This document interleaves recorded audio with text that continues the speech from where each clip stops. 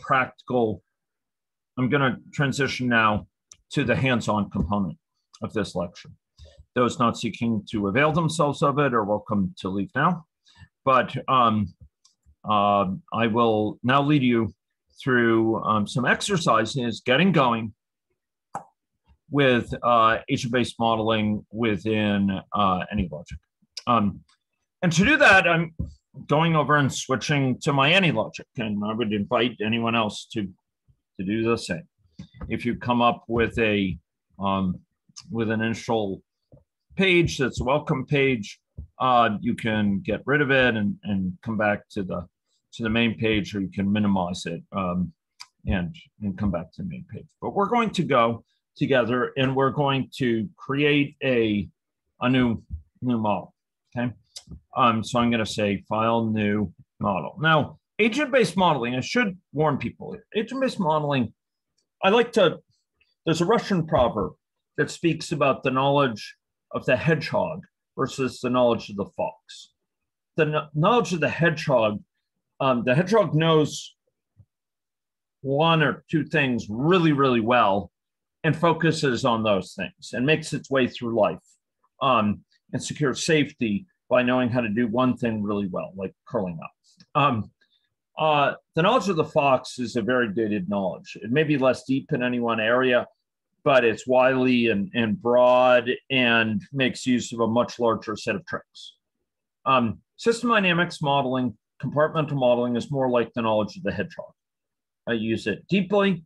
You figure out these patterns that are used again and again, these idioms or molecules, and you perform wonderfully deep analyses with it, often with a real economy of expression.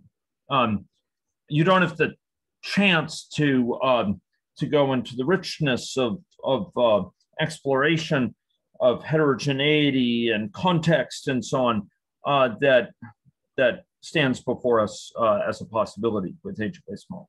By contrast, in agent-based modeling, we have more the knowledge of the fox. We have a broader modeling vocabulary. And it's challenging sometimes for students to learn to use that. But let's create a new model. And here we'll have ABM SEIRS1, okay? And you notice we can choose the model time units, and I'm going to be choosing days as the model time units, okay? So ABM SEIRS1 and days will be the time units. I'm going to say finish here, okay? And it created it. For those who didn't caught it, I did new model, and that's how we got to that set tag. So here we are. A fresh model sits before us. And now we have to go through the process of building it up. Building up an agent-based model involves a much larger, reflecting the knowledge of the fox, a much larger set of primitives. So if you go to the palette and you go to this agent tab, what you will see is a set of possibilities. And they run the gamut from things involving state charts to entirely different sorts of constructs. So we have parameters, for example. We have events that can go off in two different forms. We have these variables and functions and table functions, etc. And we have links to other agents. We have a larger modeling vocabulary. This is actually only a subset of it. Ladies and gentlemen, we're going to learn to make use of them, but concentrate particularly much on the state chart. Variables become of great importance when we're dealing with continuous heterogeneity. Weight, for example, or someone's immune system strength, or someone's income that might be changing, etc. We may avail ourselves of them in some of the later tutorials, but for now, we'll make use of this this agent palette in terms of parameters, etc. Okay, so ladies and gentlemen, we're going to need to describe for this model to be an agent-based model. We're going to need to describe one or more populations of agents. Now, in order to do so, we need a notion, some notion of agenthood. All models are abstractions. All models simplify are simplifications of the world. And as such, we need to say what our simplification of the world is. What characteristics does an agent have? What does it mean to be an agent?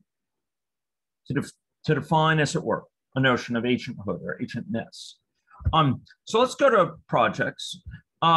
And we're going to say new agent type. And you'll see a Da Vincian logo here. Kind of the man with outstretched arms and legs, could be a woman, as the measure of man or woman. And we'll say new agent, and we'll call it person. Okay. Oops, person, not done. Person. Okay. And create the agent type from scratch.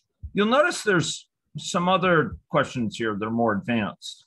And in fact, if you were to continue on, you'd see if you want to give the person a little picture, but we'll learn how to do that from scratch, so it's not all magic to you. We'll say finish. And we've just added a person. Okay. So a different level than we've had to articulate with a compartmental model, a system dynamics model, an aggregate model where they're all at the same level. Now we have a notion of personhood, but that notion is yet, as of yet, singularly bereft and impoverished. So here we'll see there's this little area up there where there's this axis of sorts. And we're going to go and put a little indicator to represent the person there. Now, in order to do this, we're going to make use of a different item from the palette. We'll come back to this agent one. Just one that's right below it on mine, which is called presentation. We're going to drag in an oval. How did I do that? I went from projects to palette. If your palette is not visible, you can call it up from here, and it will show. It's possible it's somewhere else in your screen, and you'll want to deal with it wherever it may be. I'll drag it up here. These are configurable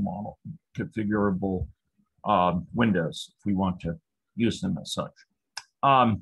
Okay, so maybe I'll optimize my screen in real estate with something like that. Okay, so here we have our little oval representing a person. We could have used a presentation property that would have given them a picture of a person. This is a little bit easier to manipulate in terms of its color of its boundary, color of its fill, and we'll make use of that. Here we are. We've given this person a face, as it were, upon the world. And but we've defined personhood. We haven't yet defined, so what it means to be a person is to have a circle. That's a good start. We haven't yet defined a population of people. We need to do that. This is defining personhood, a theory of what it means, ladies and gentlemen, in this model to be a person. Let's go back to Maine, or as we say in the US, let's go down Maine. In fact, it's downwind. And here we have Maine, and we will drag in, we want to create a population of people that will live in Maine. So first, well, with a bit of malice of forethought, we're going to add a parameter to Maine that's called parameter, okay? How did I do that? I'm adding it to Maine. Make sure you're adding it to Maine, not anywhere else. I went to the agent palette. It's actually in several of the palettes. I'm going to drag in a parameter. I'm going to call it population size, okay? population size. You don't have to do this, but it makes the model more flexible and more nimble to run different scenarios. Let's make this population size. It's a count. So it's most naturally an integer. So when I call it, we have to set its type. This is, again, part of the broader vocabulary of agent-based modeling. Things can have different types: dates, times, rates, lengths. I'm going to drag this up a bit, and I'm going to choose an int. It's an integer, ladies and gentlemen. And its default value here, which is being asked, is going to be 100. Okay. I'm going to have 100 agents by default. Okay. Does anyone want to ask a question on what I've done thus far, or clarifying me to redo something before you we proceed on? Anyone?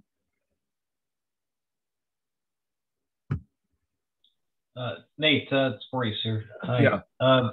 Sorry, I missed the part about how to create an agent. Sure.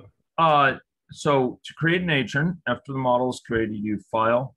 Sorry, you do right-click on this, or control-click, or whatever it is on Macs, and then you do new agent type, and you would type person and say, say finish, okay, and that will create the agent. Yeah. Hopefully that's helpful. Yeah, I just didn't see how you got to ABM SIR1. So from the start, you do file, new model, okay. And I said ABM SAR humble, okay. And that will create that, and then you would do new agent type, person, and it will create the person, and then you double click on person, you go into it, and I dragged in from the presentation palette a circle. I resized it and put it at the origin. Yeah. Okay, so that's what I did. And then I dragged in from agent palette a parameter, and I call it population size here, and I made an int and a default value of 100. Hopefully that will clear up anyone else who's missed a step there. Yeah, thanks. Okay. Now, having created this person, we can create a population of it. Make sure that you've placed this oval there first, because if you change the visual presentation, it turns out to be a little bit, there's an extra button you need to press to tell it, hey, I changed it, recreate it, when you're creating one of these populations. But if you created that person, as I showed, and you with that presentation, you drag this in, come on, drag it in, click and drag it in. It'll drag it in, you say population, boom, population. It doesn't have to make that sound, but it's always nice if it does. Okay, so how did I do that? I clicked here and I dragged in and I said population. Okay, typed it. Okay, so what is this population that lies before us? Well, it's a population of agents. Okay, and we have to tell it such that it could be either a single agent or a population, and we want to set it to be a population of agents, which will slightly change its appearance. So what did I do? Again, I have defined a person. I had dragged in a circle there. And then I went back to main. I went down main, and I copied in a person here, and I made it, and I called it population. But in fact, it still says it's a single agent. To make it a genuine, true blue, honest to goodness population, I have to say population of agents. There you go. It's a population of agents. Okay. And then it asks, how many agents are there? You notice by default there's 100. And heck, we could leave it if we want to 100, later we'll come back and change it to population size. Now, believe it or not, this model is runnable. I mean, it's a runnable agent-based model. To see that, you can press this button here, which is called Build Model. And if your model is specifying things clearly, if it what it specifies is clear, it'll say builds completed successfully down here.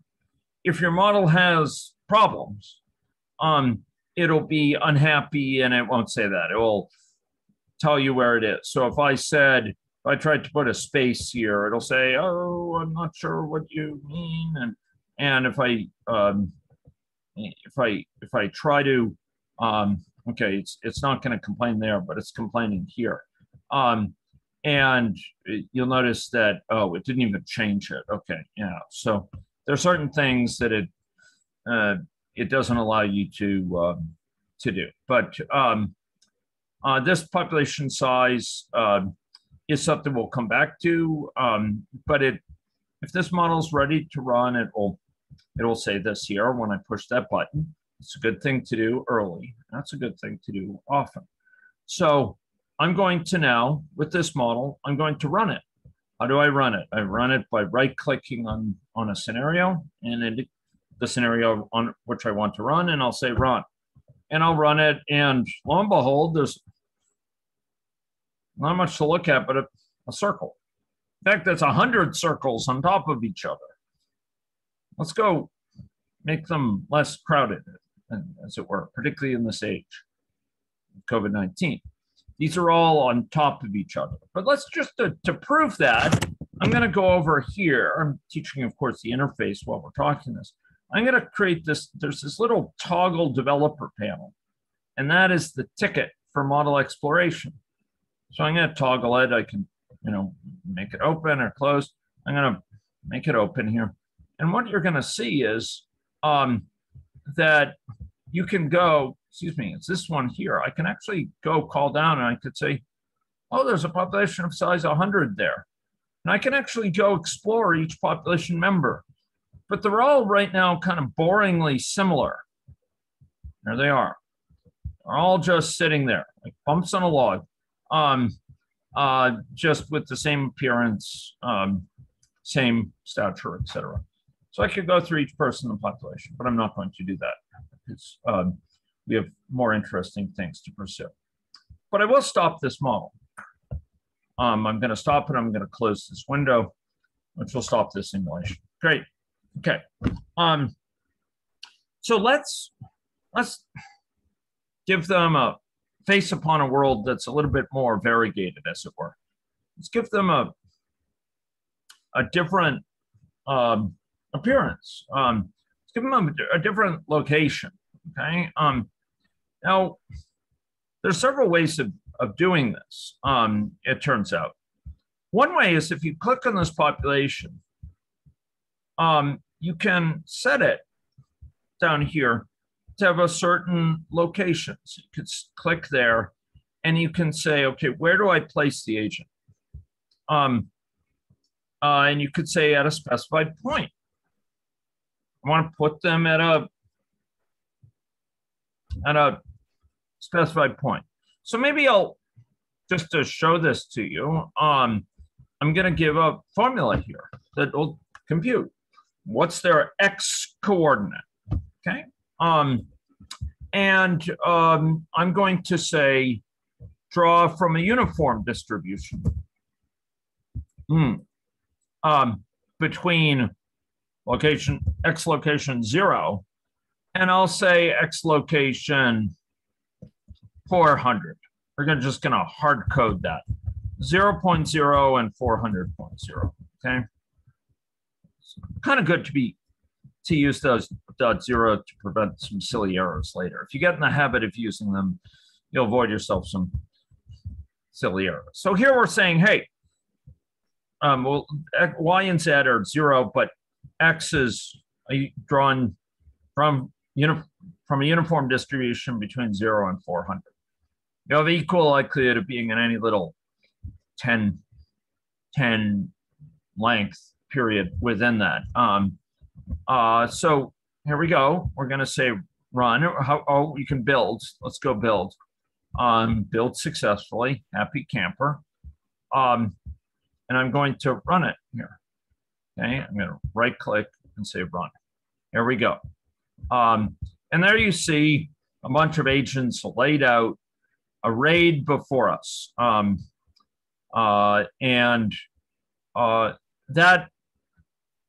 That array of agents is illustrating the fact that each agent draws independently from this distribution. Each of these people in the population is using this to generate a random number, it's drawing it from this distribution.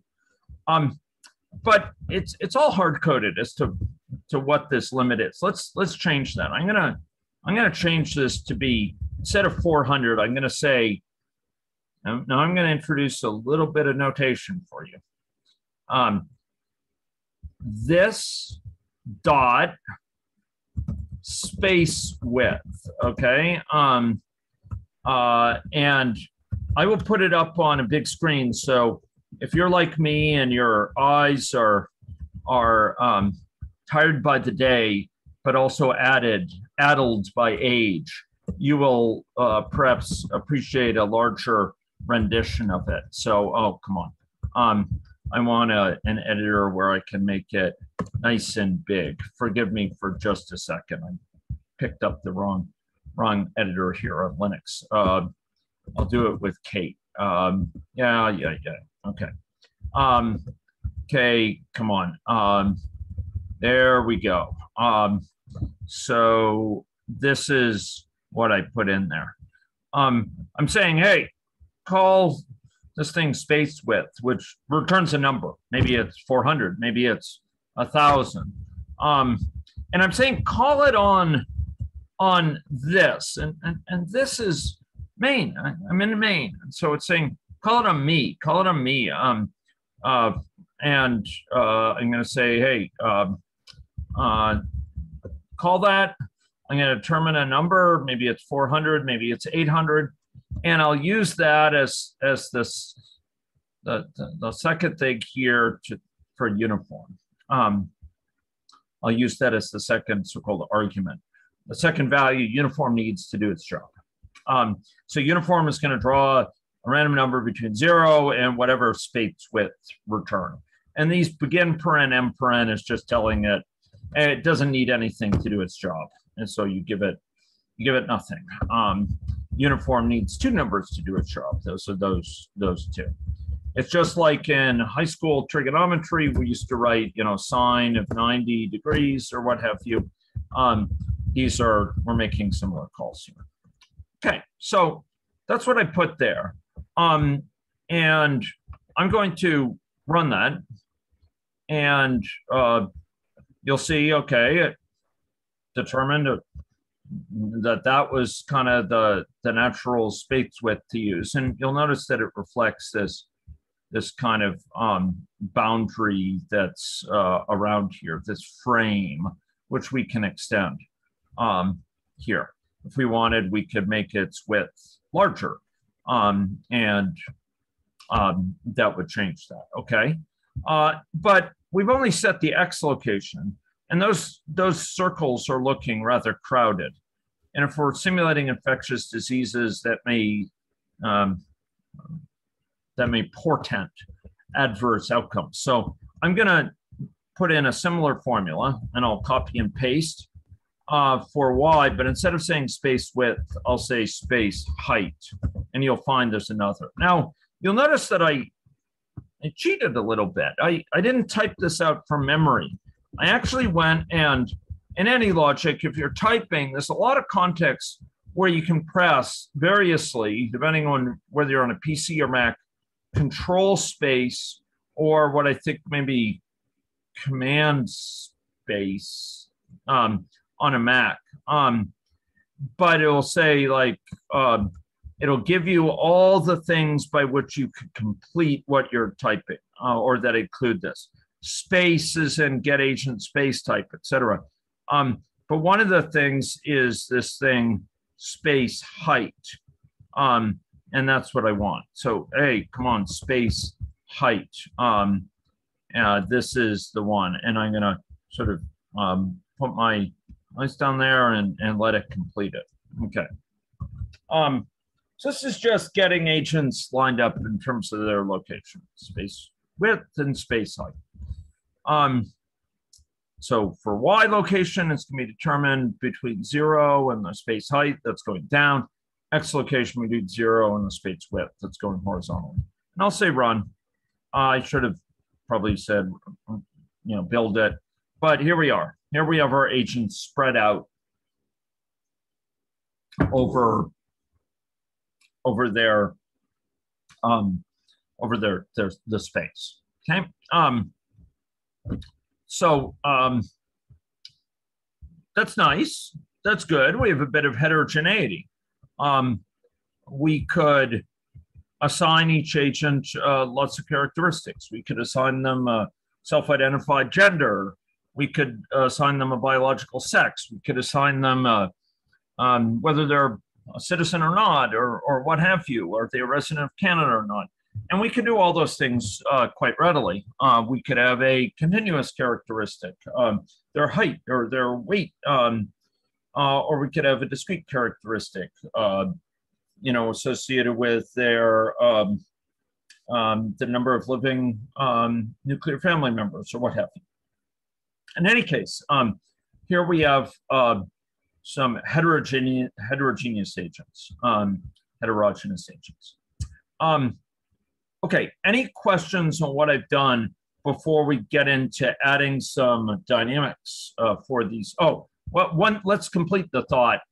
Population size is as of yet disconnected from this thing called population size. And to dignify this, let's go for population, set it to be of size, population size. How do we do that? Click on population. And for the initial number of agents, we say this dot population size. There we go. This dot population size. My population size. This is in main. My population size. Earlier we said this dot space width. My space width. Main's width and main's height was what this. So this dot, you could think of the dot almost as an apostrophe. It's mine. Population size of me. And that's this one, this parameter. Okay, it's my population size. Secret is you actually don't need that here, but it's a good thing for students to start thinking about because there's one or two places where if you put it reflexively, you'll avoid problems. But if you don't put it, you'll get confused and you may make an obvious error. And that's not a good thing. In my book. Okay, so so this build, you can build it here and you'll be should be okay. And now we have this link to population size. So this simulation uses the default value of this parameter, which was 100. And so it has by default population size. But if we want a big population size, we can go right click on this, on the project. When you want to add a new thing to the project, like an agent type, you could do it by right clicking. You can add an option list, an experiment, lots of different things. We'll say experiment, boom. And we'll say big population, big population. How did I do that? I right clicked on this. I said new experiment. And then I type big population. And I pressed finish. And it created an experiment. Experiment depicts, these experiments depict scenarios. They're going to run your model with certain assumptions. Each of these scenarios is going to state and in fact communicate certain assumptions to this model. I see that there's a chat message here, but unfortunately, thank you, Mac, option and space. Thank you. I'm Mac impaired, so thank you very much. Much appreciated. Okay. So, ladies and gentlemen, for big population, we'll set a population size of 1,000. What this is specifying is what population, what's the value of a parameter? A parameter allows you to specify and communicate an assumption. If you declare a parameter a certain place in a model, it serves as a vehicle for setting and communicating to this thing what assumption to make about it from the point of creation of it. So for main, it's created by an experiment or scenario, and so that's where you specify the value of the parameter. Soon enough, we'll have within persons parameters that apply to that particular person, like their self-reported gender or what have you, and we'll communicate that from the population, which creates those persons. But for main, the value of a parameter main is specified by experiment associated with the model. So it's here. We'll specify a population size 1,000. There we go. Okay. And let's run it here. Big population. And there we go. We have more agents now. And if you go over and click on this, you'll find, oh, my population is 1,000 people. And you could iterate through them for much of the evening. Okay. So that's interesting. We could lend each agent here a lot more richness, as I said. We could lend it variability in parameters. So here, maybe we'll lend it a biological sex, for example. We'll lend some heterogeneity. Heterogeneity is extremely important within agent-based modeling, and it's one of the areas that agent-based models excel. If you have a lot of heterogeneity to represent, doing so in a compartmental model, system dynamics, an aggregate model, is extremely painful. You have many dimensions of heterogeneity, and it becomes a bookkeeping exercise that gets really awkward and is it feels very unnatural. Doing so at an individual level within agents is just no problem at all.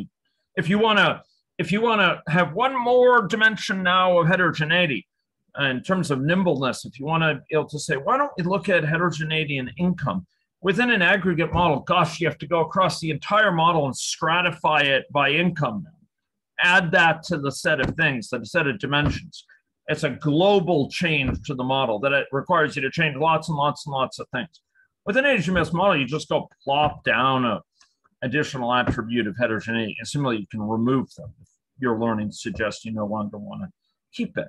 That's an asset for nimbleness. And as we learn about infection, and as we enrich our model, often we do want to capture new types of distinctions or change how we characterize them. It's a lot easier in an agent-based model, an individual-based model. So let's get a person and let's give them a sex. Okay, let's give them a biological sex. Now, to do this with finesse, and to do it with clarity, it's nice if we can be very clear about our stated division into which we want to divide it. So I'm going to add what's called an option list. This is another, the knowledge of the fox, this broader modeling alphabet of AnyLogic and of agent-based modeling in general. So right-click over here on the project and say new, and you're going to say option list here. And the option list will be called sex. Okay. And we're going to add two things here. We're going to add male and female. Okay. If I had had presence of mind, I would have had female first. We have male and female for the sex. I like to capitalize them, but so how did I do that? Let me rehearse that again if anyone missed it. New, I right click on the project because I want to add it to the project. Let's say new option list, and I want to call it sex, and I want to add, I'll call it female this time, first, and male second. Okay, and I'll say finish. Boom. Now I have this distinction between men and women, or males and females in the population. Or I don't actually, it's not yet in the population. This distinction between males and females, sort of ontologically. Now I want to make a distinction that applies to each person. To lend a person an attribute that doesn't change over time, as we won't have their biological sex change over time here, we use a parameter. You may remember that from my slides. Parameters distinguish characteristics that don't change over time. So how are we going to do this? Well, we're going to go to person. It's person that has the parameter. The theory of personhood needs to be elaborated with this parameter.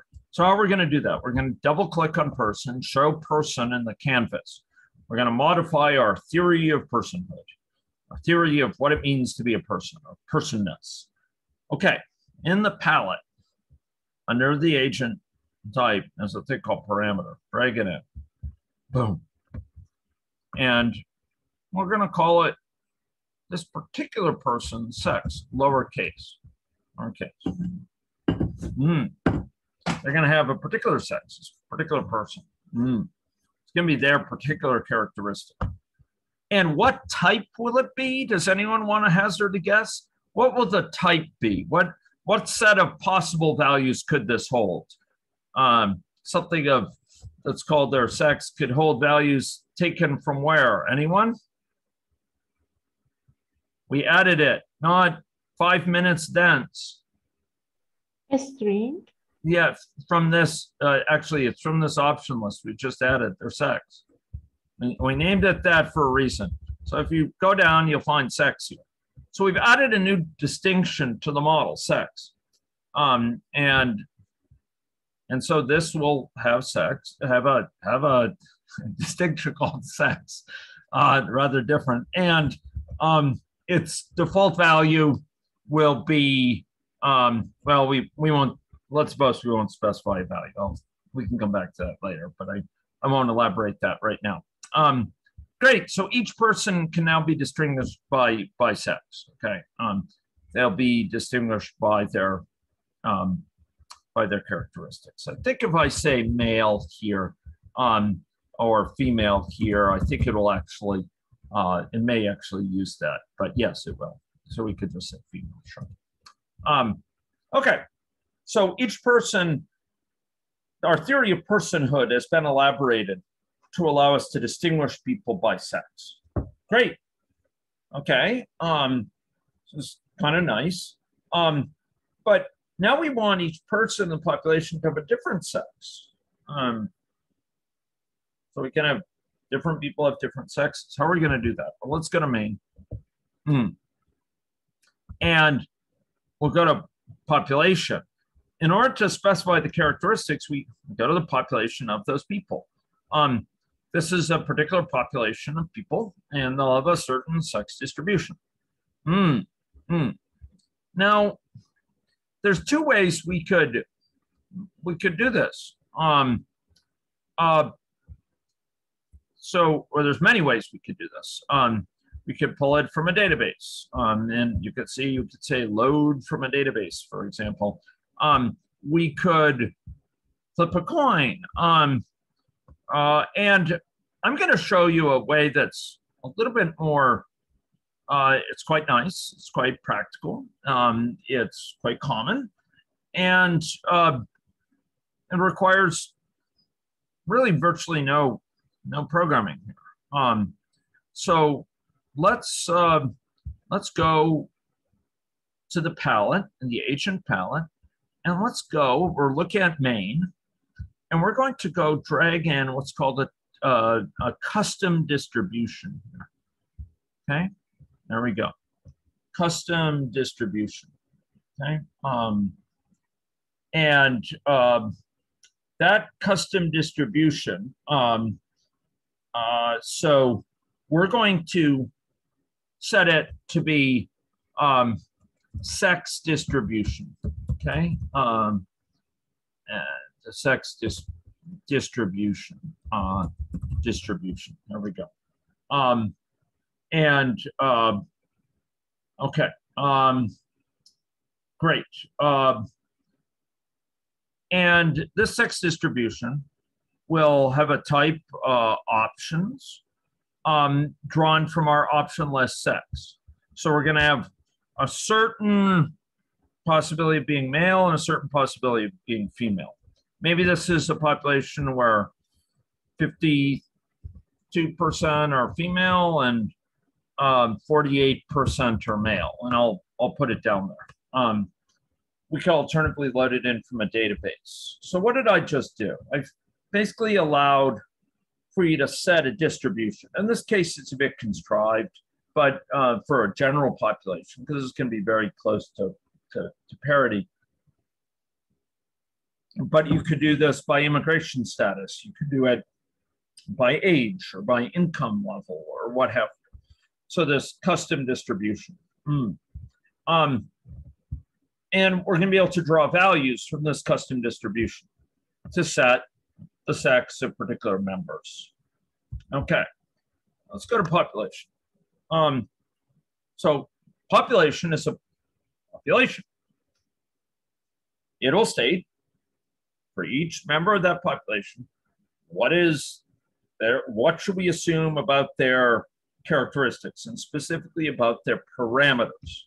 For each parameter within person, the population of persons is going to have to make an assumption about that parameter value.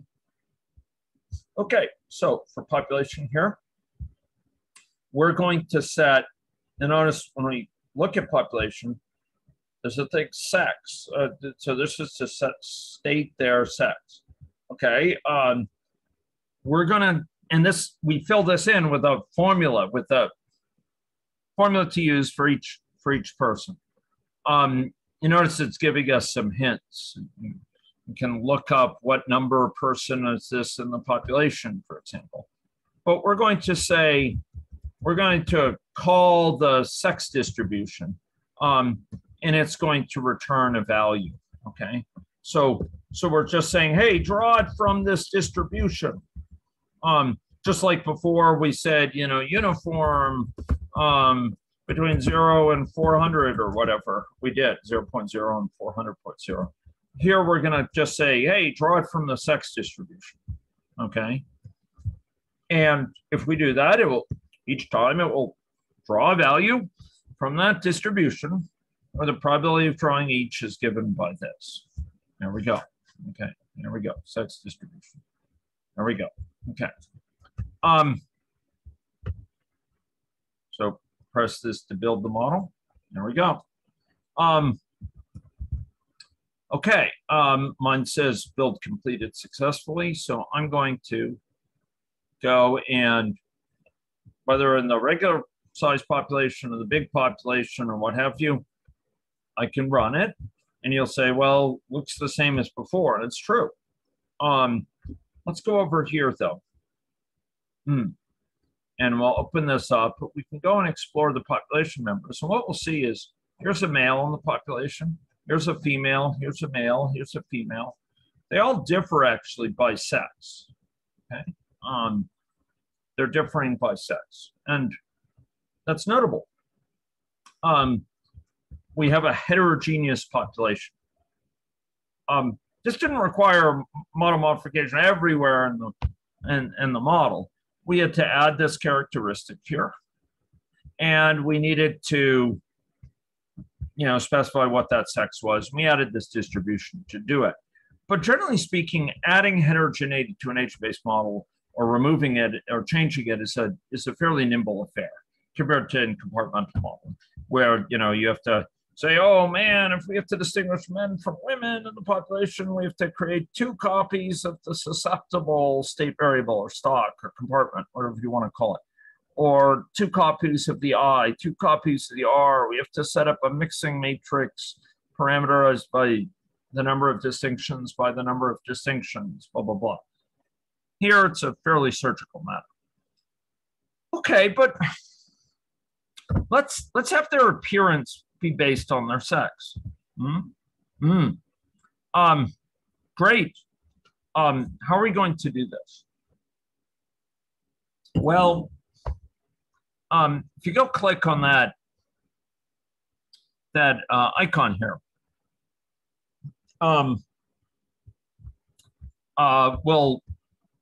we'll find that actually it has an appearance. Click on that icon. We're in person. Very important to note where are you at. This is main up here. This is setting the global situation, the stage in which the agents strut. This is setting the overall context globally. It may have multiple populations in general. Person is setting the theory of personhood. And what we're describing is the color with which we will color someone is part of the theory of personhood. So by clicking on this oval, we can set this part of the theory of personhood. So right now you'll notice the fill color is white. We could change this as we see fit. By changing this, and if I set it to magenta, and I were to go run it, here they'd all turn magenta. Okay, that's kind of nice, but we want to set it by their sex. We want it to be different by sex. How are we going to do this? Well, you notice there's this little equal sign. You can pull that down and say a dynamic variable. Make it a dynamic variable. In other words, it'll vary. It'll change, and we can give a formula for it. So what we're going to do is give a formula based on sex. It will determine its color. Okay, and I'm going to tell you a little bit of syntax for doing this, because secretly folks have been programming in Java here. You don't know it, but I'm going to give you a bit of syntax from Java. So what I'm going to say is, if sex equals, double equals, not just 1 equals, 2 equals, meaning we're not assigning to sex, that's what that would be, but we're testing, is it female? This is like an if statement. Is it female? Question mark. If so, we'll set it to be yellow, okay? We'll set it to be yellow. Otherwise, well, sure, green, yellow, sure. Otherwise, that's the else. That's the colon. Gray. Okay. And there we go. Gray. Okay. Green, yellow. Gosh. Sorry. Gray. Is it gray? It is. Oh my gosh. I always thought gray spelled that way was like the family, but I guess I could use Earl Grey and Grey Poupon. But this is G-R-A-Y instead of E-Y. I stand corrected. Okay, so what is that? Well, if this is a site for poor sight for tired eyes, this is what it is. Put it on the big screen. If sex is female, then use gray, yellow, otherwise use gray. And this is kind of an indicator. Else, this is kind of, is it that? Then use this. I said green, yellow. I'm glad to use other colors. I just didn't want to play into stereotypes here. So you can choose whatever colors befits you. And there we go. There we have, who are the green yellow? Can anyone say who are the green yellows here? Anyone? They are the, what? They'd be the females. They'll be the females, yeah. And the gray are the males. So if we were to go look at this with this panel here, and you go look here, you can go look at the population, and you can go through each member, and there's the first member, happens to be male, and hence they're gray. Female, green, yellow. Male, gray. Another male, gray. Female, etc. So they're colored accordingly. Now, I'm trying to teach you some principles woven in with the kind of mechanics of this. Heterogeneity is extremely important in many areas of infectious disease modeling. Spatial heterogeneity, network heterogeneity, heterogeneity in terms of characteristics and vulnerabilities. Agent-based modeling shines when it comes to heterogeneity. It's one of its natural areas of strength, and it's a natural area of strength because it's very scalable with heterogeneity. You can add many types, and you can add them in a nimble way without needing to modify the model very, very broadly. It's more surgical. We've also seen a principle that within AnyLogic, in agent-based modeling in general, it tends to have this object-oriented philosophy. We modify things sort of, we describe things in a way where we have, the agent takes care of things related to agents. Main takes care of things related to the overall situation. We encapsulate what's going on in an agent within the agent, taking care of their behavior and taking care of their characteristics and their appearance here.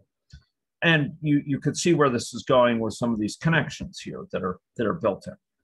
Okay, so we've done a certain amount. We've added heterogeneity. We could add an income. Maybe that would be continuous. You could add a distribution of a continuous variable using a custom distribution in main. And you would just specify income as a parameter and specify an assumption for it here, maybe draw it from a distribution. You could read it from a database. You could go and generate it by some formula, what have you. This is all nice. But we're in a dynamic modeling class. A class which is teaching agent-based modeling here for dynamic modeling and for infectious disease modeling. And really, we haven't been doing that. We haven't added behavior here. So let's go ahead and add behavior. I noted that agents are kind of actors that are autonomous, and we want to add some meaningful autonomy here, some behavior that they can shape. So that'll be part of our theory of personhood, and it befits us to phrase that theory of personhood in the person class. So if we go to person here, we'll up in person, we're going to describe behavior over time and how that changes. So to do that, we're going to use one of the most basic constructs, to wit, a state chart. And to help you appreciate state charts in the sense of understanding, not in the sense of liking necessarily, I want to distinguish them from what we see in compartmental modeling. By the way, this slide bears out this issue that when we're engaged in compartmental modeling, we stratify models to capture heterogeneity. We have susceptible males and susceptible females, exposed males, exposed females, infective males, infected females. And we have different flows between them defined at each level. We have cumulative incidence for each, et cetera. And we said that in agent-based modeling, it's quite different. We let the responsibility of having that heterogeneity lie in the agent. But there's another thing I want to communicate with this slide. when we have a stock and flow model like this, we use it to depict the possible states. You know, what composes the state of the system. We have a set of susceptibles, exposed, infectives, and recovered. But we also use it to specify at once the rules of changing those states, such as via these flows. We further use it to, and by implication, state under what conditions those rules apply, which is here all the time. They apply. It's a continuous integration of it. By contrast, state charts, well, if I can flip back to state charts here. State charts characterize a given state chart with respect to a given type of concern, specifies similar things. The set of possible states with respect to that concern. The rules or the actions that change those states in compartmental models, those flows between them that change the state. Here are the things that change the state are these transitions going between one state and another with respect to this concern. And finally, we have, and you can see the icon types. There's this whole iconography, which indicates different types of rules by which these actions are fired. This indicates a timeout. After a certain amount of time exactly, they will leave the infected state and go to the recovered state.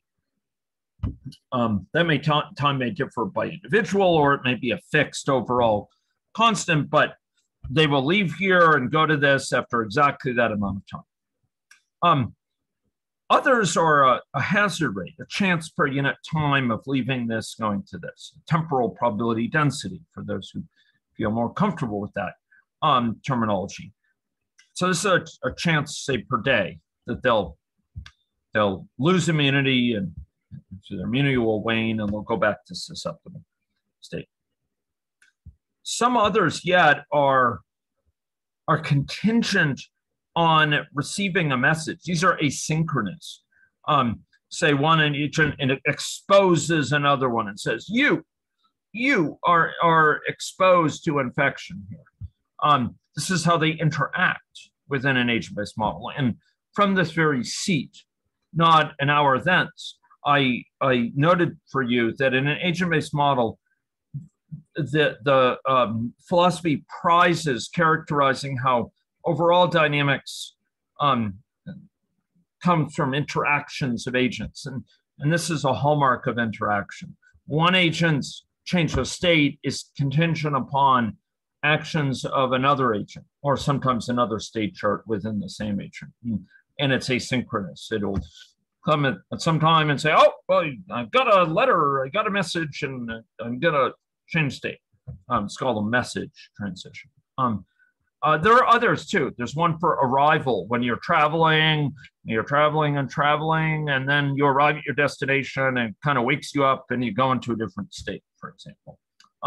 There's a condition transition when your condition changes, maybe, and you get sufficiently sick, you're at risk of dying, and you die if your viral load level goes above a certain threshold, for example. So there are these different types of transitions that are the rules that govern these actions by which state is changed. So a state chart at once specifies possible states, the actions that can change them, what state you can go from one to another, and the rules by which those are governed. So we're going to go build a state chart, and we're going to have infection be transmitted on it. So let us steel ourselves to that task and proceed forthwith. Okay, so I'm going to go to AnyLogic here, and we're going to be in person because we're describing an elaboration, no less, of our theory of personhood. There we go. And so I scrolled up a little bit. There we go. Okay. Great. So we're going to go drag in from the palette a state chart entry point. And I'm going to call it responsive to the fact we may have more than one concern for this agent, infection state chart. Okay.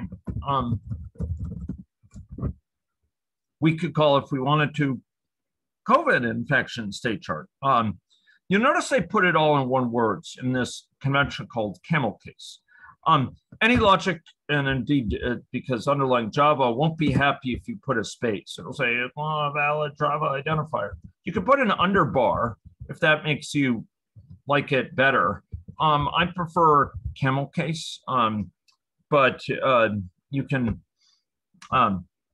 you do have the flexibility, and some people like to put underbars instead of a space. Okay, here we go. So infection state chart.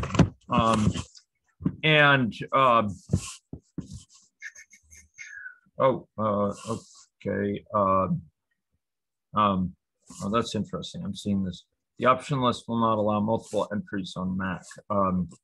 That's curious. There may be another way to enter it there on Mac, because we've done many exercises of this sort, and I haven't heard that before, and I know many of my students use Mac, so I'd be surprised if there's not a way. It may be a slightly different way.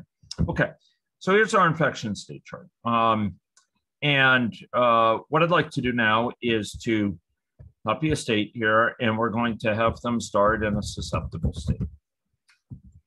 You'll notice I'm starting everyone susceptible right now. They come in, and I didn't quite center it.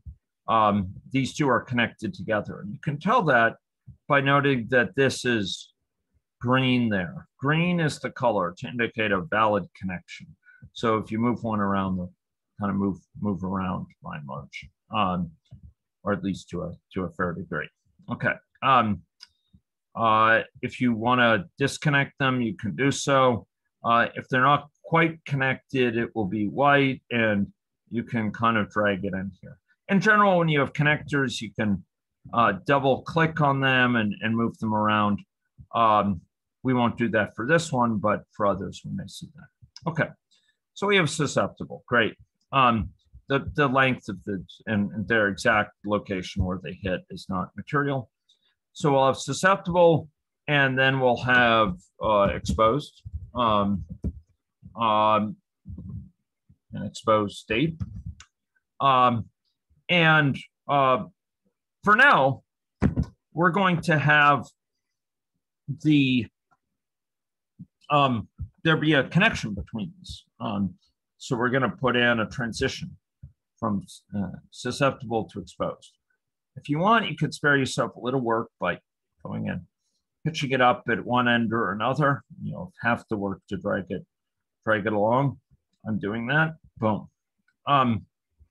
And in general, as I said, you can click and sort of stretch it as you see fit for your aesthetics. You can also click to remove the blibbit. There we go.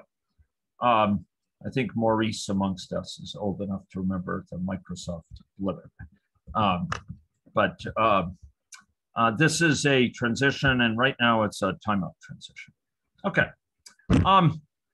Now, I am going to want to illustrate the operation of this. So it turns out this is a runnable model. And you'll notice we set it to have a timeout of 1. Maybe we'll set it to be a timeout of 10 here. Okay, I'm going to go. You'll notice it's a little clock icon, and we'll set it to a timeout of 10 time units. The time unit for the model that we set originally, go click here, we set it to be days. And by 10, that 10 means days. You can actually be more explicit about it. You can say 10 times days, but I won't get into that right now. You can be explicit about your units, which is rather nice.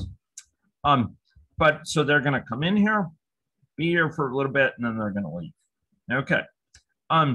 So let's go run the model. Let's go here. I'm going to build it. There we go. Built it. And I'm going to say run the simulation. Great. And well, we can't see any actions, but if we go click here and we go look at them, there they are. Oh my gosh, they just changed. It's time 12 now. But now everyone's in this other state. No matter what sex they are, they're in that other state. Okay. So I don't know if you caught that, but you can start to run it. And I'm going to slow this model down. I'm going to press this and it will go slow as molasses here. Okay. I'm pressing this little time control, and you can see it's proceeding along in a stately, determined pace, but it's not yet close to 10 days. I'm going to pull down this, and here we could see people are all in the susceptible state. Boom, boom, boom, boom, boom.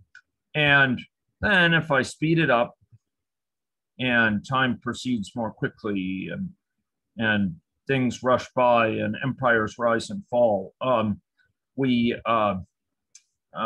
proceeding, and watch this. Oh, they went and got exposed because 10 days after they came in here, they went to the exposed state. Okay. Okay. So we've articulated a bit of dynamics. There's a bit of dynamics here. I'd like it to be a bit more visible. And for this, I'm going to again refer back to this poor off-slighted little icon, circle icon. I'm going to go back to the theory of personhood and elaborate this a bit. I'm clicking on that icon. I'm going to set its border color by their infection status. So how am I going to do this? Click on that icon. I'm going to say, oh gosh, the line width here, I'm going to pick it to be a nice fulsome width. So I click there, go to the appearance, go pick line width, and I set it to be 4 points. There you go. And there it is. It sits before us with a nice fat border. Okay. A thick border whose color we will change at our will to indicate visually their infection status. And how will we do that? Well, we're going to set up a variable to indicate the color we want that to show. How are we going to do that? Well, we're going to add in a variable from this very palette down here under the agent. We're going to add in a variable. There we go. And the variable will be called, reflective of the fact that we are a Canadian group and with a colleague from UK attending, someone perhaps from China but attending remotely, who's affiliated with Canada. We're going to call it color with a appropriate OUR, okay? In the Queen's, in accordance with the Queen's English. And this, the type of this is going to not be one of these built, oh, no, it is, they've added it. Okay, color, COL, and that is dictated. The type of this is not an int, it's not a character, it's not a string, it's not a Boolean, it's not a yes or no, it's not. Instead, it's a color, spelled according to the dictates, none other than the American Imperium. So we're going to call it color here, okay? And its initial value, ladies and gentlemen, will be black. There we go. Black. So we're going to have it be black. And well, you know, right now it showed kind of black naturally. So maybe we'll say I'll make it I'll make it blue. Okay, there we go. I'm going to call it blue. So this variable, its job in life is to keep track of their current color. And it'll be changing over time. It's an aspect of their state. We're going to start at blue. And we're going to set this little oval to have its color of this be blue. Oh, okay. Yeah. So right. I wanted to have this right. So we're gonna we'll do it with color. See, it says line color here. I'd like you to choose dynamic variable and say this dot color. Okay. So it'll use whatever my color is, the value of this variable called color within me being the person here, my color. It'll use it to set the value of this border. My color right now is just blue. And so for now, this is going to be set to blue. So let's go run that. Boom. I'm going to go run it, and we should see a bunch of circles surrounded by blue, navy blue. Okay, and we're close. We're tantalizingly close to finishing the job, because now having a variable there, we can set it, and we can set it according to their what? Can anyone guess where my mind is going? We'll set it according to their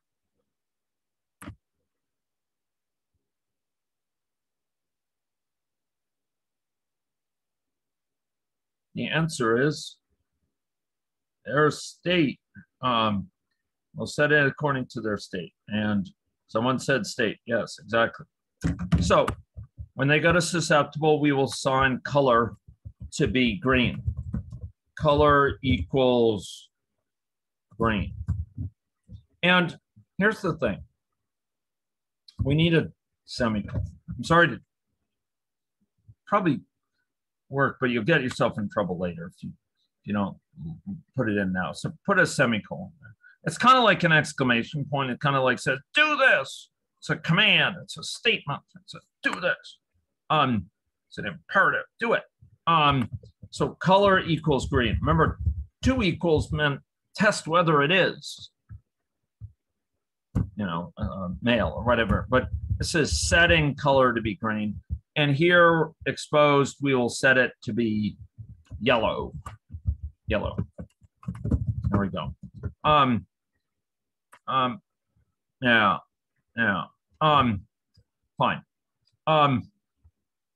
Set it to be yellow. Great. Okay. And now, by virtue of having done that, if we run it, by the way, we need a semicolon for that too, because we're saying, do this, go. Let's get it. It's a statement. It's telling it command to do something, change something. And so we need the semicolon. We have a tyranny of semicolons. Unfortunately, AnyLogic forces you to live with cancer of the semicolon. Okay, so people are starting green, and then suddenly they all change to yellow. And you can see the semantics. Part of my reason for doing this is you could see the semantics of this timeout transition. You could see how it changes all at once. Okay, so people are trying to reach me about unknown matters. Okay, so you'll notice they all changed at once because this is a fixed timeout. It's fixed amount after they came into the susceptible state, they will leave via this transition. And how long is it? It's 10 days. So when they come in, they're there for a certain amount of time, time marches on, and at 10 days, boom, they all change. Let's go change that to be a rate transition, as it were. So we'll set this instead to be a rate. And we'll keep the mean time that they're in this state to be 10 days. What would the rate constant be to keep it there for 10 days on average? Can anyone guess? What's the rate constant to keep them here for 10 days? This is a memoryless transition process. This is the rate is the chance per unit time that they'll leave. It's the time in the state is exponentially distributed. I'm telling you in different ways, but the mean residence time is 1 over the rate. The mean residence time is 10, the rate is 0.1, and hence I use 0.1. Okay, so we just set it to be a rate. Let's go build, boom. And now let's go run. There we go. Okay, and you'll notice that people are changing to exposed at arbitrary, at various random times, right? Some changing sooner and some changing later. Reflective of this new semantics that this transition is stochastic. We have a stochastic transition. Okay.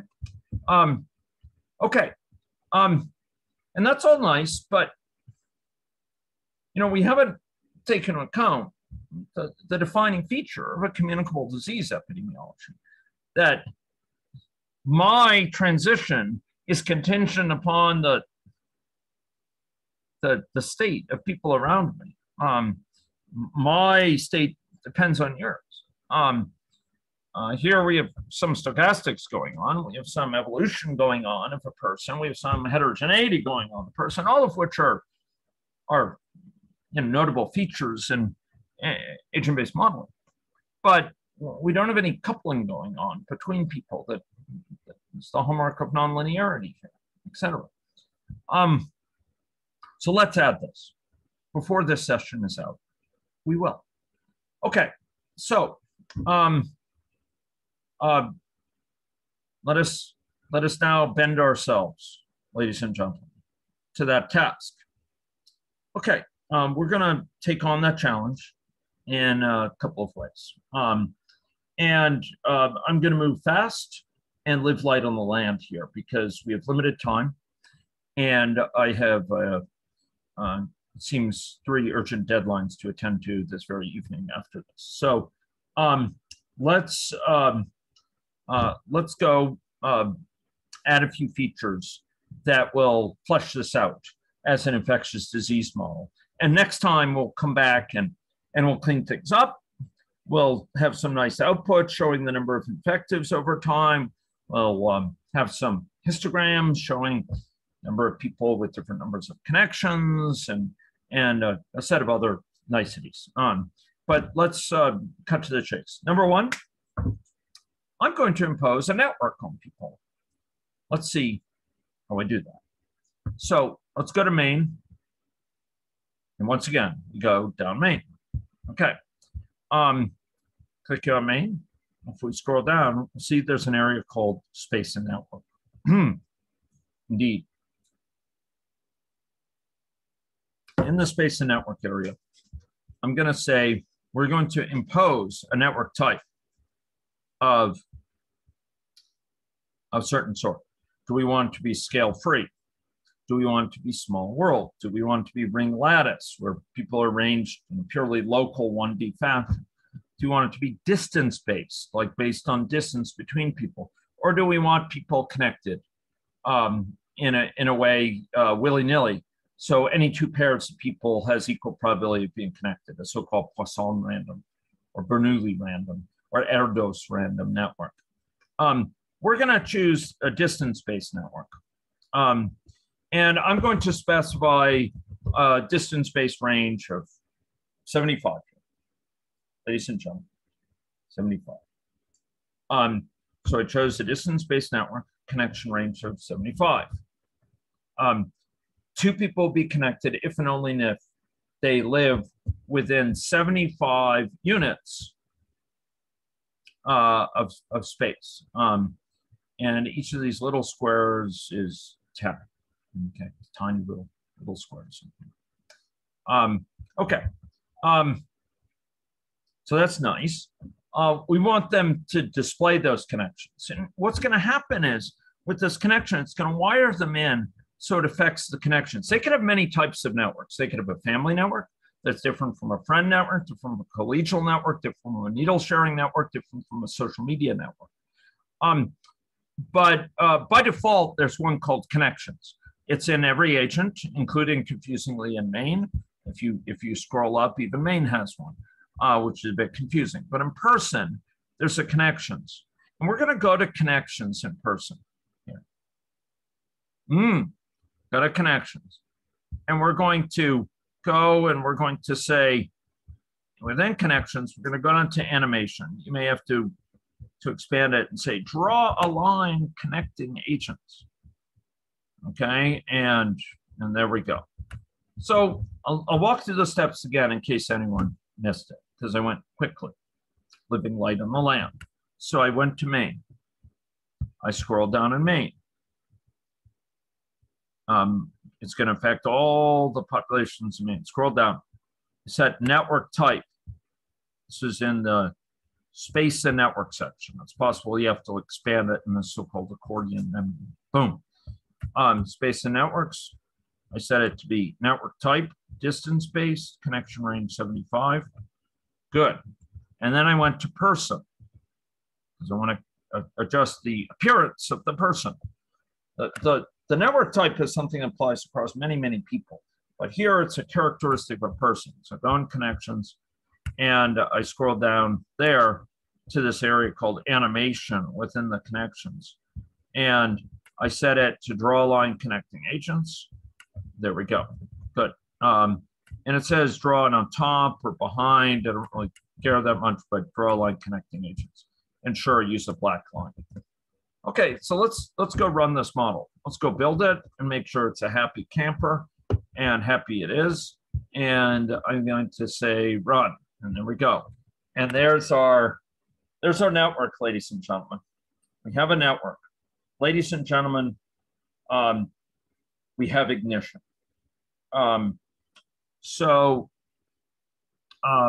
With our network, we're going to be able to have agents communicate. We're going to have agents communicate disease, amongst other things. So we've imposed a network. It's distance-based. Two people are going to be connected if and only if they lie within 75 units of distance of each other. That was the rule we gave within that area.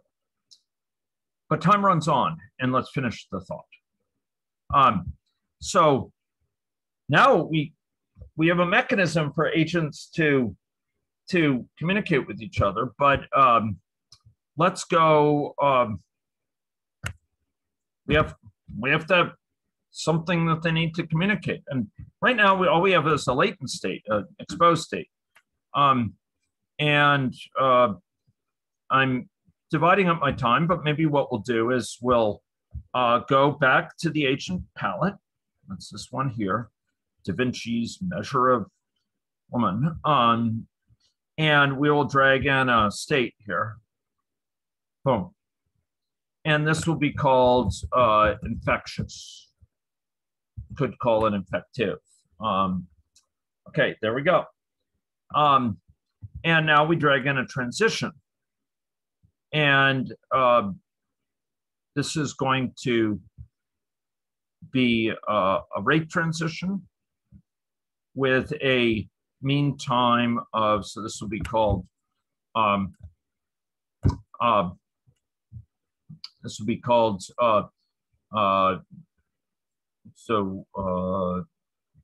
completing latency. Boom. There we go. Okay. And this will be a rate with a rate of 0.1. There we go. We're applying that learning because I'm going to go change this one. This transition from susceptible to exposed, how does that have to differ? Right now, it's just based on this rate and same exact right sort of situation. How does this have to change? If we want this to be an honest to goodness communicable disease model, how does this have to change? What sort of transition should it be? Or what should trigger this? Speaking intuitively, what should trigger it? What would make them get infected? Anyone? What would make them get infected and thereby proceed to the infectious state? Somehow I lost the connection. Anyone want to say? Oh, my phone just died. Okay. Anyone want to say what would lead them to go from here to here? Anyone?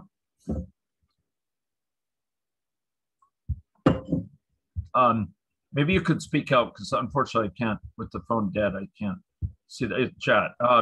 If they are connected, well, they're connected, but what leads them to be infection to be transmitted is more than connection. It's one of the people being infectious, and therefore exposing the others. So we need a way for them to communicate, like, hey, you're exposed to infection, okay? So here we're gonna go. How are we gonna do this? Well, we're going to have them transition here. And this is going to be what's called, instead of a rate transition, it's going to be a message transition. A message transition. They're going to be exposed, and boom, by virtue of their exposure, they're going to get they're going to be infected and proceed to this latent state of latent infection, what traditionally, somewhat confusing, is called exposure. Exposed. Okay, they are exposed, but they're infected. Okay. So that's great. This will allow someone to get exposed. Then we're going to have this infectious state, but if we run this, nobody's going to get infections because there's nobody to infect them. So we need the infectious people to do something, to like expose other people. So let's go do that. Here in the palette, let's go drag in a transition to infectious. And I'm going to drag that in, and it's going to go from infectious, and it's going to go to infectious here.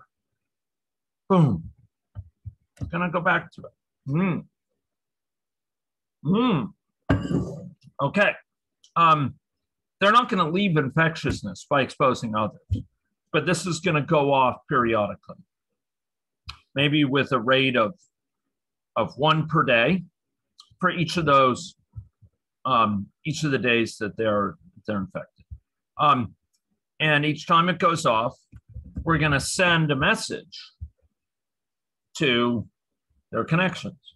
So this, that's them. We're saying, hey, you're going to send a message.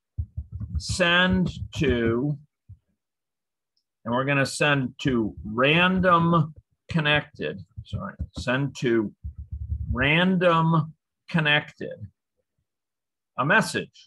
You could see it tells you, hey, sends a message to a randomly chosen connected agent.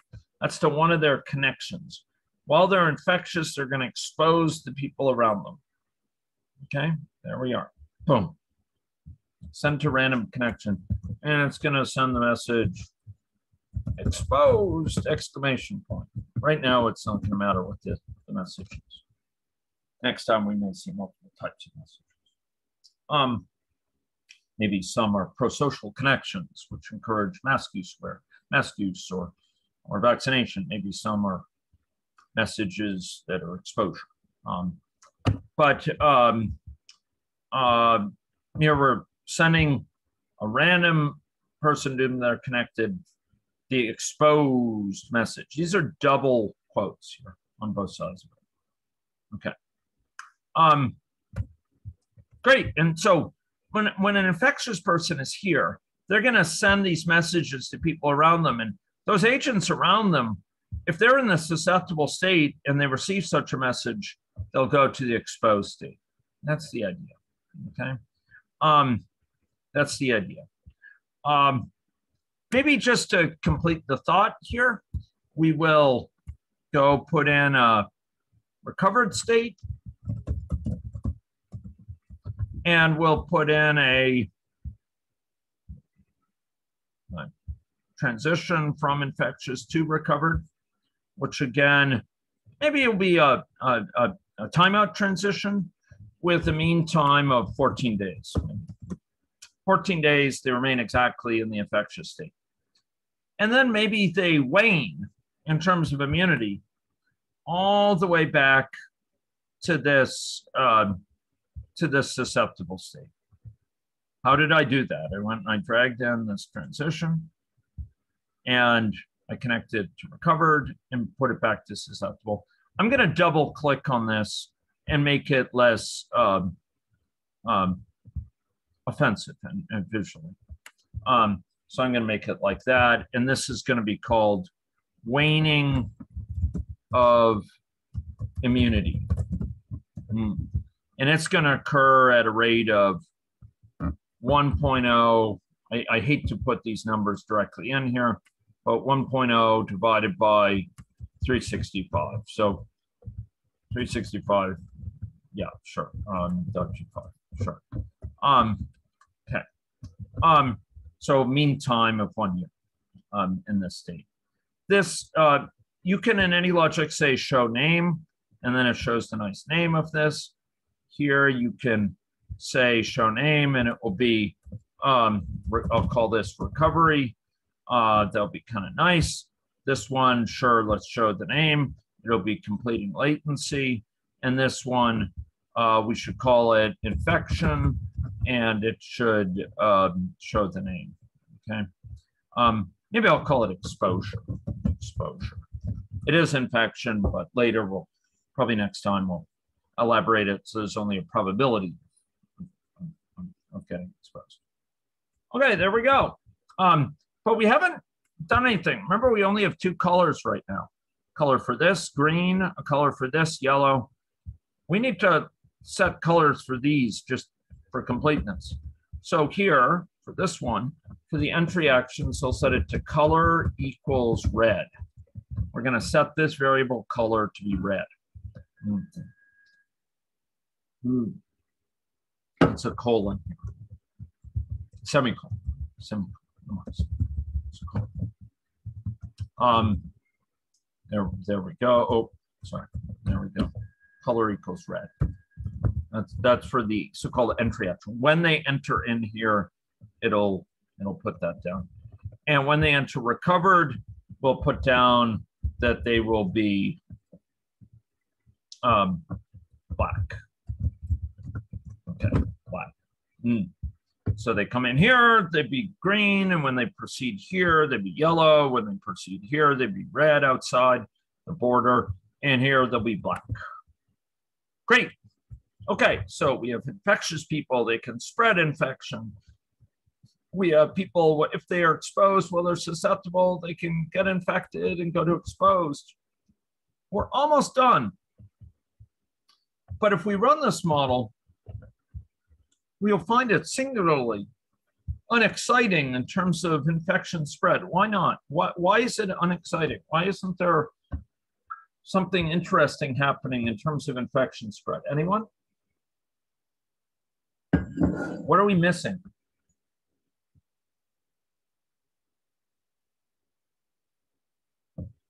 We're missing a single important item at the start of the infection. What is it? They have the ability for infectious people to infect others. Once exposed, the susceptible can get infected. These ones around green indicates everyone's susceptible. They're all waiting for an infection. What are we missing? I'm hoping that maybe there's an answer in the chat. We're missing network has no effect. Well, the network can actually send messages to each other, but we're missing one key item, one index item. What is it? Probability of well, it's true that we could add a probability, but right now they're certain to get it. If they're exposed, they're going to get infected. So it's kind of probability 1, but we're still missing one key thing, one key element. I'll give you a hint. There was an element of COVID-19 that was not present in 2018 and 2017 and 2016 and 2015, North America in 2014. There's nobody at the start infected. There's nobody here who's infected right now. And so there's nobody to start the infection. It's all ripe for infection if there's only a single index individual. There's nobody. So let's go add that index individual, okay? Now we could do it in two ways. We could click on something and add them. I'm just going to send it to a random person when the model starts up. I'm going to send the message to a random person. So how are we going to do that? Go to main. Let's go down main. I can double click on this to get to it, or you can click it here. And I'm going to call in another element of the vocabulary called an event. And this is going to be called the initial infection event. And this is going to occur Zeus-like there's going to be this event, boom, and it's going to infect people. Okay, so it's this zinger. It goes off at a certain time. Initial infection will be event. It'll be at occurrence time 0 days, and it'll be occurring a single time here, and that's indicated with this thing. Occurs once. Great, and its job in life is to do something. And this is what it's going to do. I'm sorry. This dot deliver to random agent inside. So that's what we want. I'm sorry. I was thinking it was send, but it's deliver to random agent inside. Let me go put that into the window here. There it is. And remember, you can always get it to autocomplete here.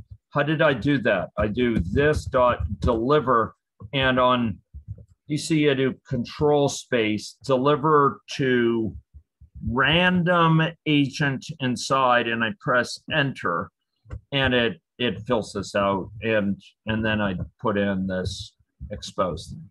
So apologies. There it is right there.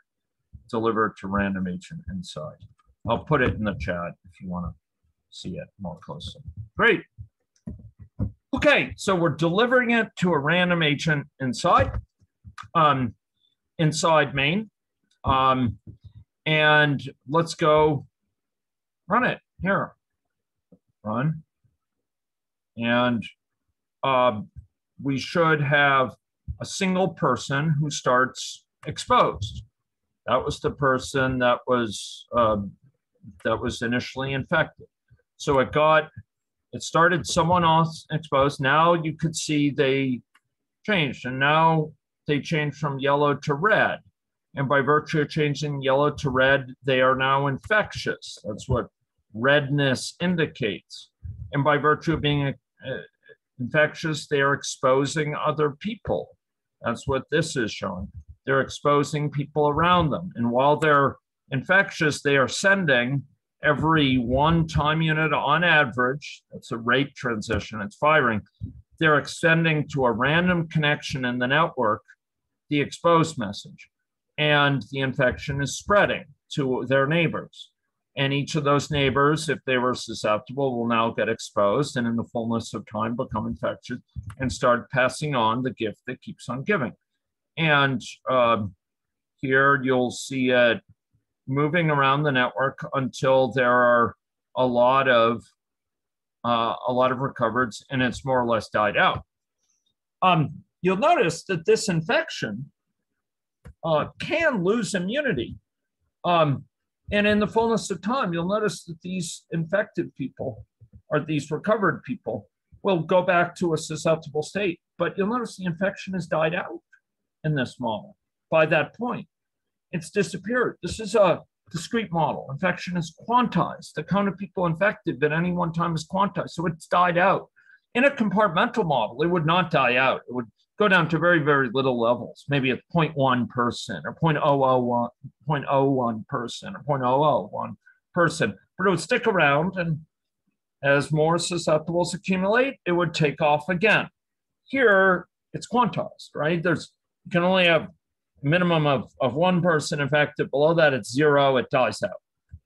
Now, of course, if we were to have a much larger population, as we saw fit to add at the very get-go, in one of your first little exercises, we could run this. And what we will see is, a spread of infection across the network there. And it leads to these little pockets of infection. And an interesting question is, will it persist now? And persist it seems to, at least at a localized level. For now, it's sticking around because there's a large enough population to allow it to proceed in nooks and crannies. And, we could look at some of the dynamics of this later, but it's propagating and sort of knocking around the network. And over time, more people are becoming susceptible again because of waning of immunity, and they're getting exposed, and the infection is not entirely dying out in this population of 1,000. Now, if we were to run this forward, it is, of course, possible, being a stochastic model, that at some point, by luck of the draw and the particular arrangement, the geometry or the topology where, you have the infection is blockaded in a certain area and can't get out, it is possible that it will eventually die out. And I suspect if I were to run this for a day or two, there's a good chance it might stochastically die out at some point. And from then on, infection wouldn't be around any more than smallpox is around now in the world. It will have been kind of eradicated by sheer statistical coincidence. But this is a smaller model that is capturing some of these quantized effects, yet nonetheless it persists due to the large number of people, the density of connections, the different ways it can spread, etc. So, ladies and gentlemen, we talked about agent-based modeling. We talked about agent-based modeling having characteristics of having populations, one or more populations, each composed of individual agents, and those individual agents having having characteristics such as sex, parameters, and evolving state, such as characterized by the state chart. There are actions for changing that state over time, such as these transitions. There are rules for evolving the state. We saw 3 of them: a timeout transition, a rate transition, and a message transition, indicating an asynchronous connection. I expose you at a time you didn't expect. It came in like a bolt of lightning, boom, you're exposed. We saw that these agents have means of interactions with other agents. We saw that in the form of none other than the network in which they are ensconced. But we also saw it in terms of their location, to which from which the network follows, connecting people who are staying within a certain distance of each other. The model's a certain time horizon and characteristics.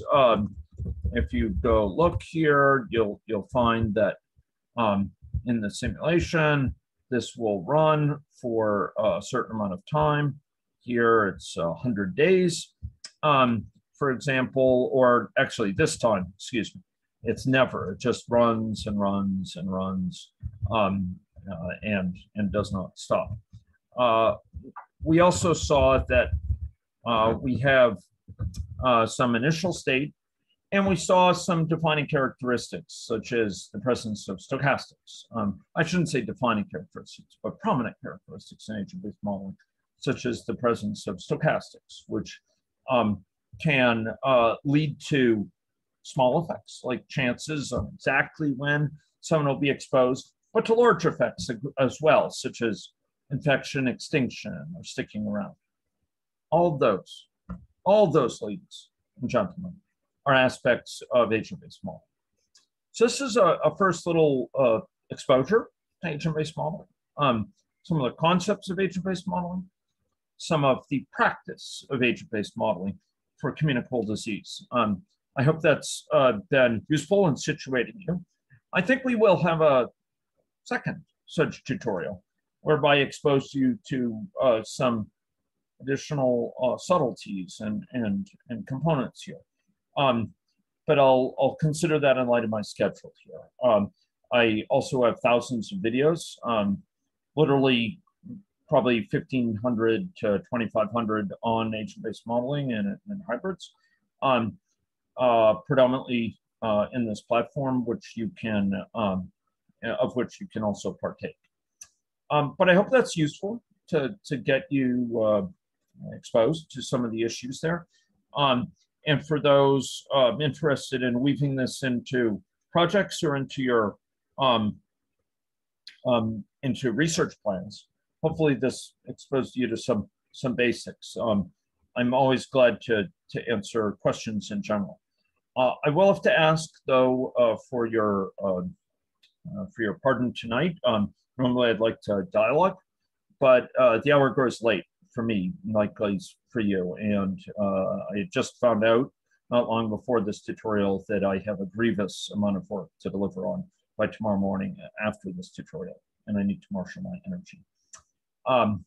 So I hope you'll understand it if I retire my sore throat and we leave discussion of this to office hours on Friday or to subsequent sessions. But hopefully that's useful, and I'll look forward to engaging you with you around this and data science and system science models used jointly in coming lectures. So thanks so much. Hopefully it's useful. Take care of them.